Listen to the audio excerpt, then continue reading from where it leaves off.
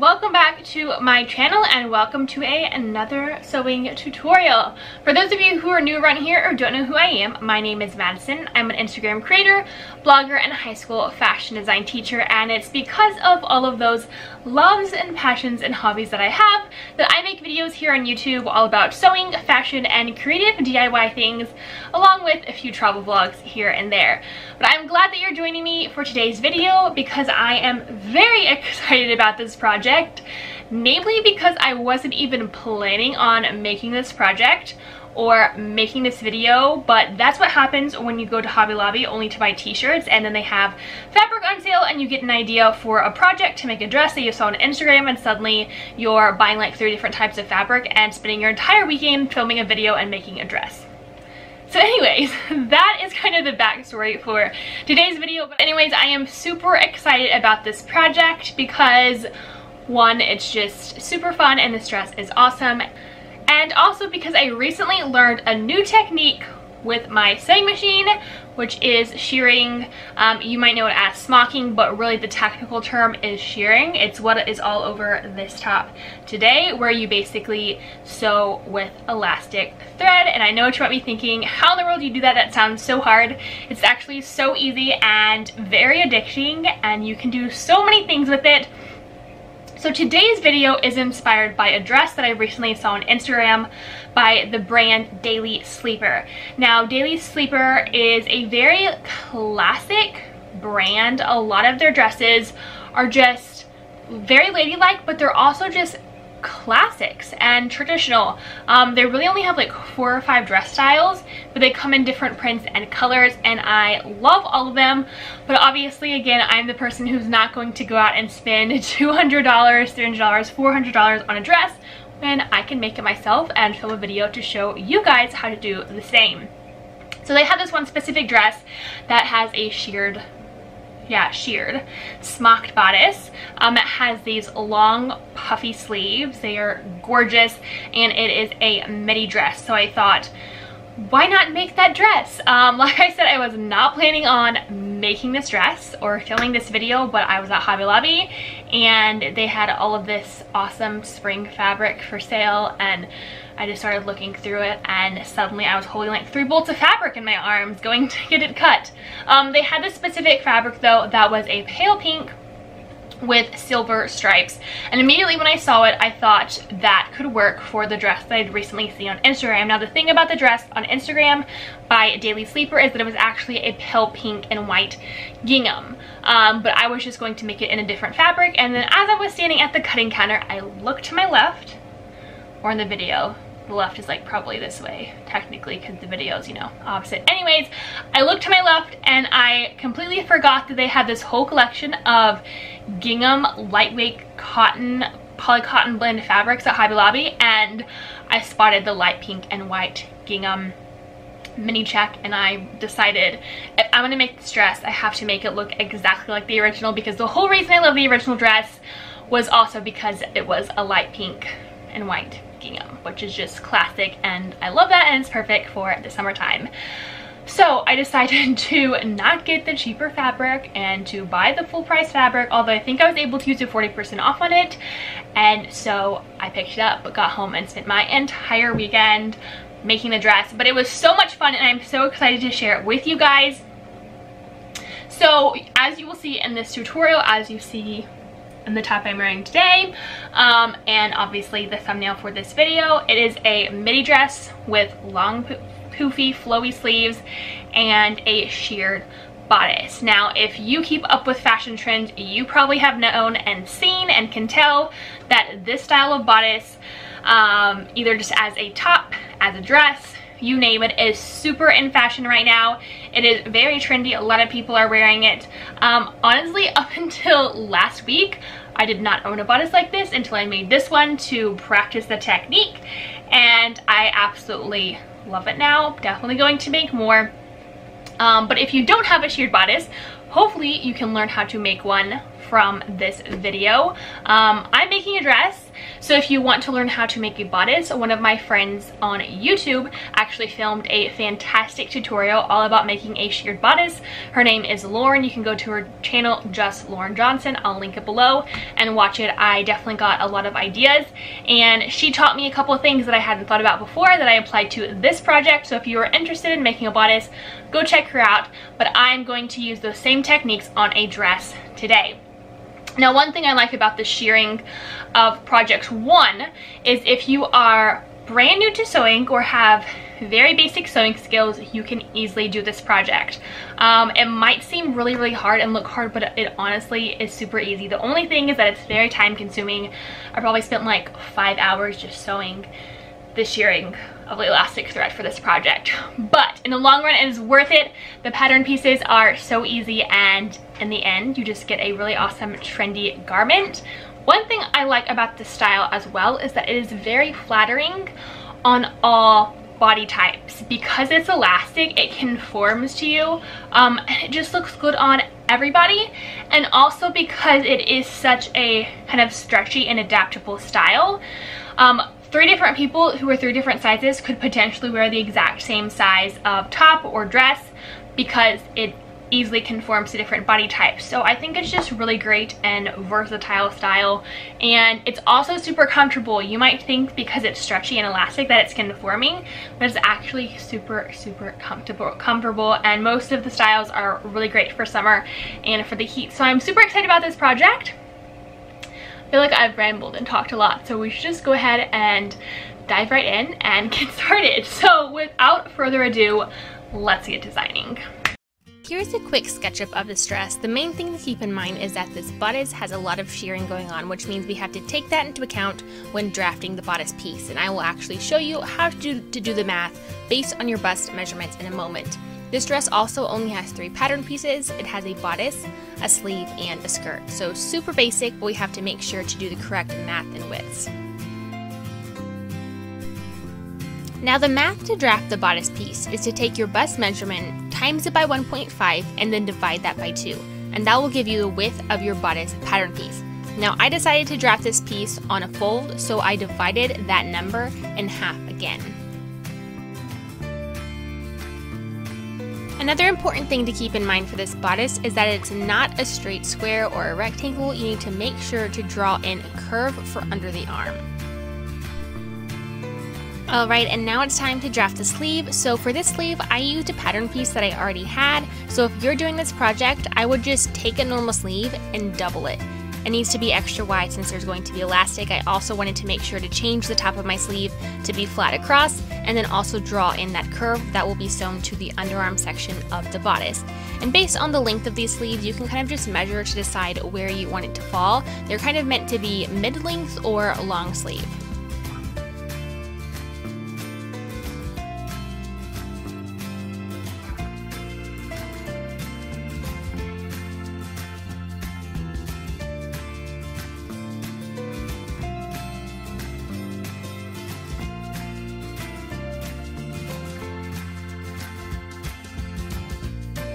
And now it's time to cut the pattern pieces out of the actual fabric. So for the bodice, you are going to need 2 pieces. You're going to need 2 pieces of basically every single pattern piece. And I drafted my bodice to be on the fold, so I just doubled my fabric, placed it on the fold, and cut it out. It's going to be the same exact thing for my sleeve and my skirt.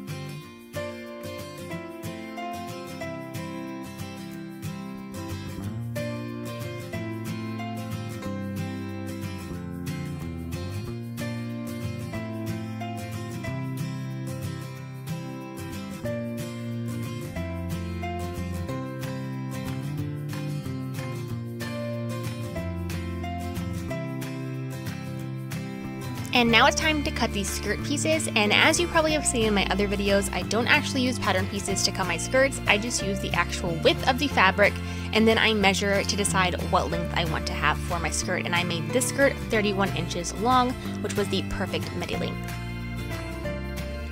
after all of my pattern pieces were cut out, I decided to go and serge all of my raw edges. And as I've said in the past, serging is not a necessary step. You can finish your seams any way that you want, and you don't even have to finish your seams if you don't want to. But I decided to go all around my sleeves, the top and bottom of my bodice, the side seams, and my skirt to serge all of the raw edges before I actually started sewing them together.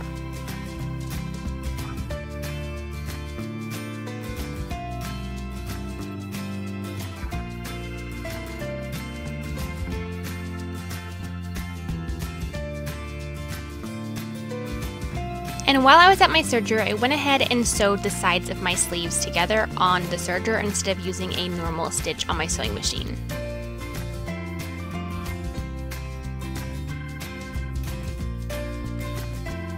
After all of my raw edges are serged, it's now time to sew all of my side seams. So this is the side seams of the skirt and the side seams of the bodice, and I also went ahead and enforced the side seams or underseam of my sleeves.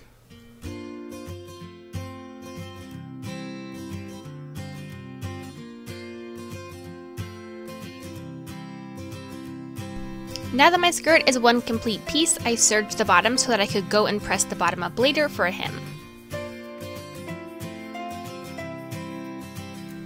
Now it's time to prep my machine to sew the shirring.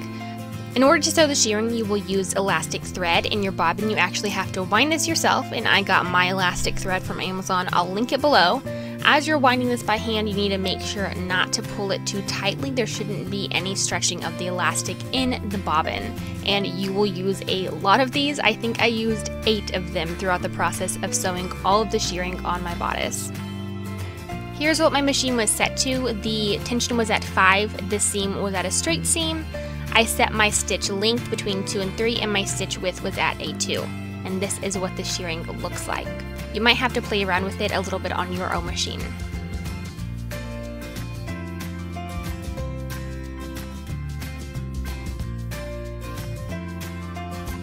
And now it's time to start the tedious process of shirring. So I started at the top of my bodice, which meant that I had to alternate between my front and my back pieces since they weren't actually connected until I get past my underarms.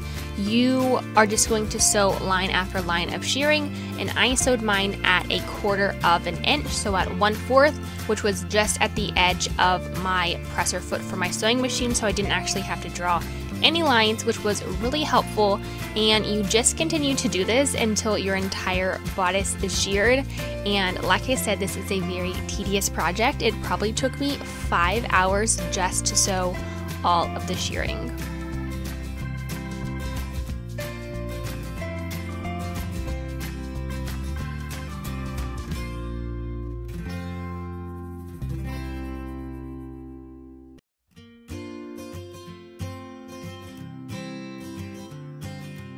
Once you get past the underarms of your bodice, you can actually sew continuous seams and circles around. So that's really helpful because you don't have to switch between the front and the back. You just sew a continuous loop, back stitch it into the seam, and add another row.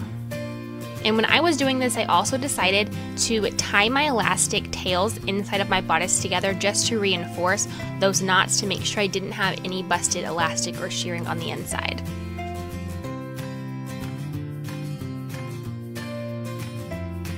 This is what all of the shirring looks like on my bodice before I add the skirt, and I actually left about 1.5 inches of fabric unsheared at the bottom so that I could sew on my skirt, and then afterwards add 2 additional rows of shirring.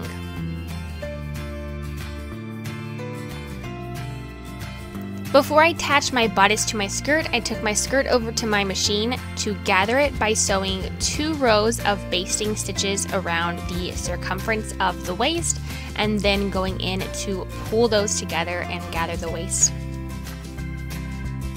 And I just realized that you can see my laptop screen, so the show I was watching is in fast time. But if you've never watched the TV series Bones, I highly suggest it. It is such a good crime/sciencey show.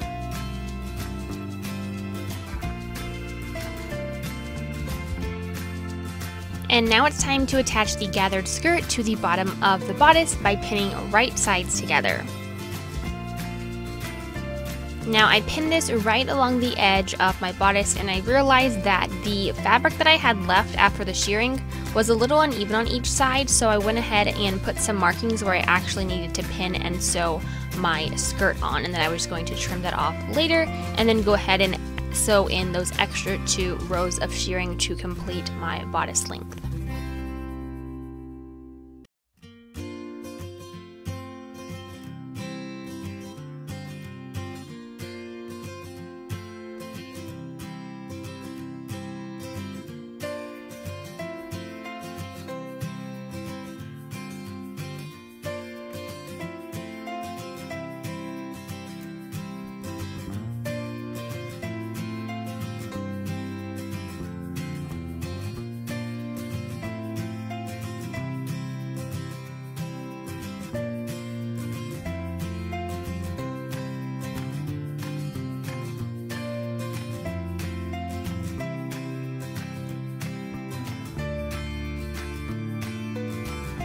Alright, my bodice and my skirt are attached together, so next up is to attach my sleeves right under the arms, and then also to sew 2 additional lines of shearing at the base of my bodice right above the skirt.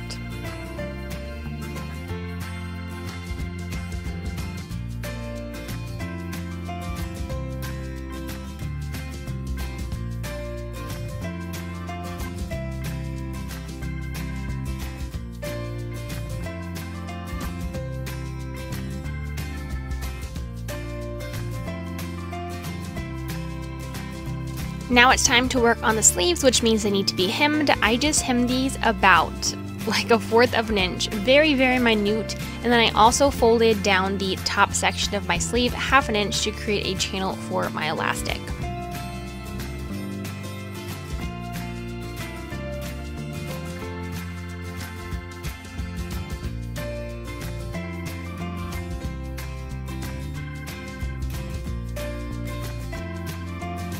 And now it's time to attach your sleeves to your bodice. You do this by matching up the underseam of your sleeve to the side seam of your bodice.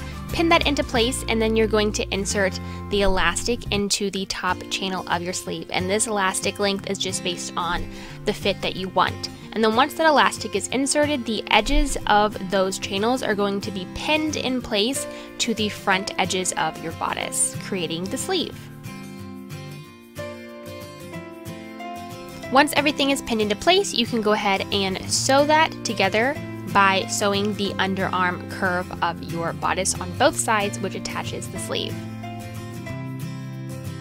And now it's time to create the elastic at the end of your sleeve. So I went ahead and sewed bias tape, a bias tape channel, about 1.5 inches up from the bottom of my sleeve. I just kind of eyeballed the bias tape of where I wanted it to be placed, and then put a seam at the top and bottom of it, leaving a hole at the very end so that I could go and insert my elastic. So the idea with these sleeves is that once the elastic is inserted, there's a really big ruffle at the edge. You will cut your elastic by deciding how tight or loose you want it around your arm, so you can go ahead and just fit that to yourself and then cut 2 equal pieces. Use a bodkin or pin a safety pin to the edge of that, and then insert it into those channels that you created with bias tape on the inside of your sleeve. Once the elastic is inserted through the channels, you can pin them together and then sew the elastic into place.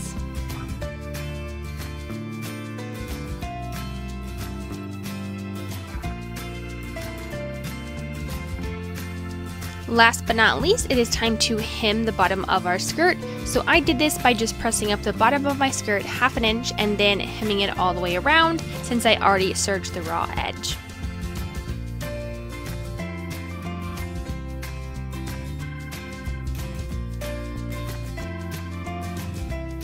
And because I had fabric left over and because we are currently in the middle of a pandemic, I decided to make a matching face mask. So if you're watching this video in the future, there's a point in time where we had to wear a face mask when we left our house. So how I made this face mask, I basically just drafted the pattern. There are a ton of downloadable patterns exactly like this online. So if you want to learn how to make one of those, you can Google it, or you can reach out to me and I can send you what I have made, or maybe in the future I might make a mask tutorial. We shall see. Essentially, this mask is incredibly easy, and I really like it because it's comfortable to wear since it contours to your face.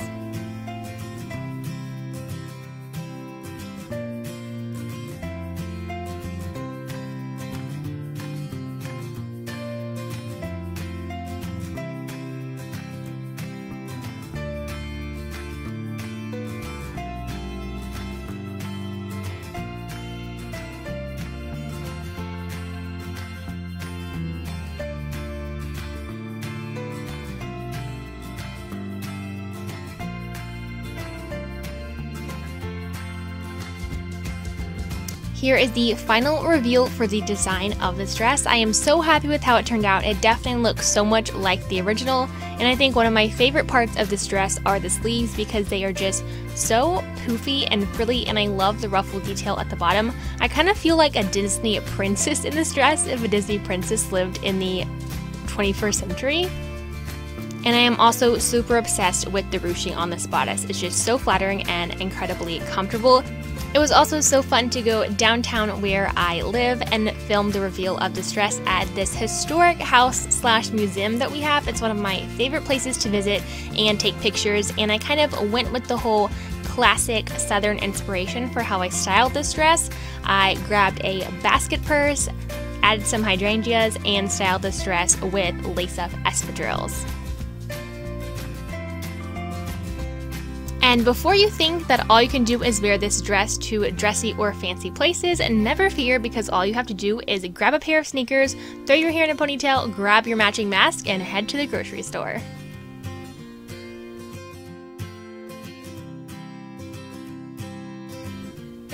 Alright, that is the end of this project, everyone. Thank you so much for watching today's video. If you were inspired, make sure to give this a thumbs up, and don't forget to subscribe to my channel so you don't miss out on any new videos or projects in the future.